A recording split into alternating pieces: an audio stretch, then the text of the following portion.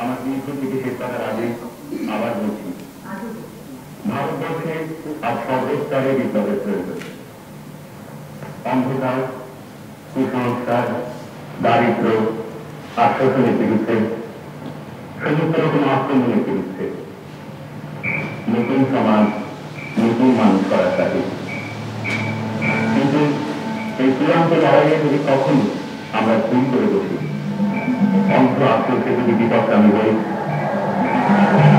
বিভ্রান্তি আর বিস্তৃতির মধ্যে যদি তলিয়ে যায় তাহলে ইতিহাস আমাদের কখনোই ক্ষমা করবে ইত্যাদি অভিনন্দন সহ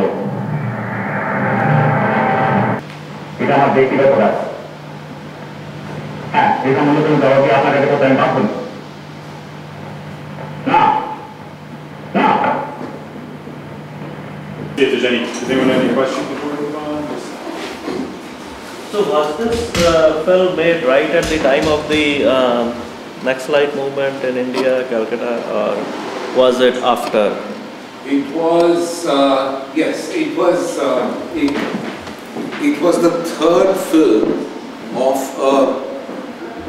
a triptych or a triumvirate of Kolkata films that Mrinal Sen was making. The first film called Interview was in 1970, at the same time that The Adversary was made. See, both of them, Rai and Sen, both of them made Calcutta trilogies at around the same time, between 1969, 70 and 1975. So this, Mrinal's films were from 1970 to 1974. Interview, Chorus, Interview, Calcutta 71, and The Foot Soldier, Free Fruits. So it was when the troubles were trailing off around that time.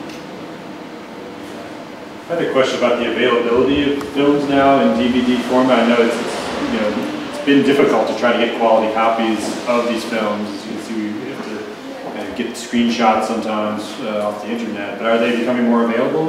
Yes, they're easily available, but the quality is not always good. As you could see with this one, the negative is not in great shape. It's not being preserved very well. Right. So the DVDs are easily available, but not necessarily of high quality.